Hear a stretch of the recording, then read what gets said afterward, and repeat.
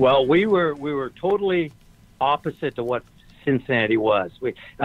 Cincinnati had the Cincinnati Reds. I mean, you couldn't have a mustache or a beard. You had to have hair cut above your ears. And here we come in like, hair down, beards, everything.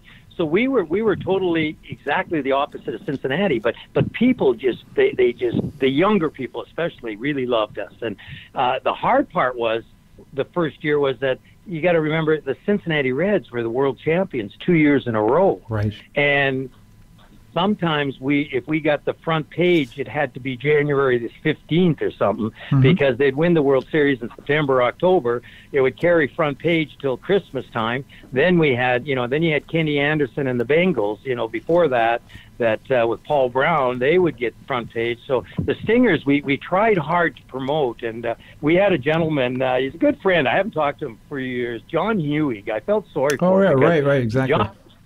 John was the promoter, and he did everything. Now, when I'm sure you remember WKRP, right? The show Lonnie Anderson and everything else. Well, they were WKRP out of Cincinnati. Well, he did some promotions that they were off the wall. Try to get people excited. We had an exciting team. We only missed the playoffs the first year, and we were very flamboyant. We were outgoing. I'd always say we'd lose a game 10-9, but that would be better than winning 1-0 because we were trying to promote hockey, right. And by promoting nine goals or 19 goals or 15, people went. It was exciting in Cincinnati. Oh yeah. Defensive hockey was not my forte. It was like get the puck and let's go. The ice was tilted the wrong way for me coming back.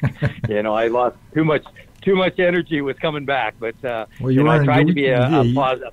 You weren't alone in that. That mindset, I know. To be sure. I know. But I always thought, hey, there was a goalie and two defensemen. Hey, if they wanted to play defense and be a goalie, hey, God bless them. No, here they come, 5-on-3. But no, it was. I tried to be a positive player, meaning positive minus. But right.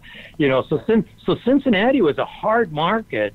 But yet, we averaged probably 8 to 10, maybe. We had some sellouts. We had.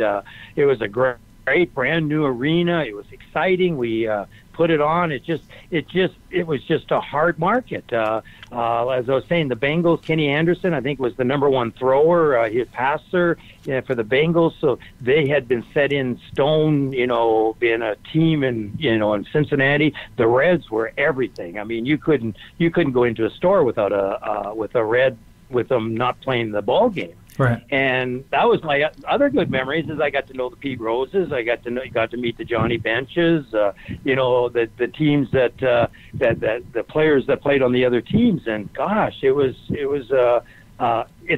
not a big city, but it just had all this championship. It had a stigma going to it that gosh, we had to win, and maybe that was why it just didn't succeed as well as it did. But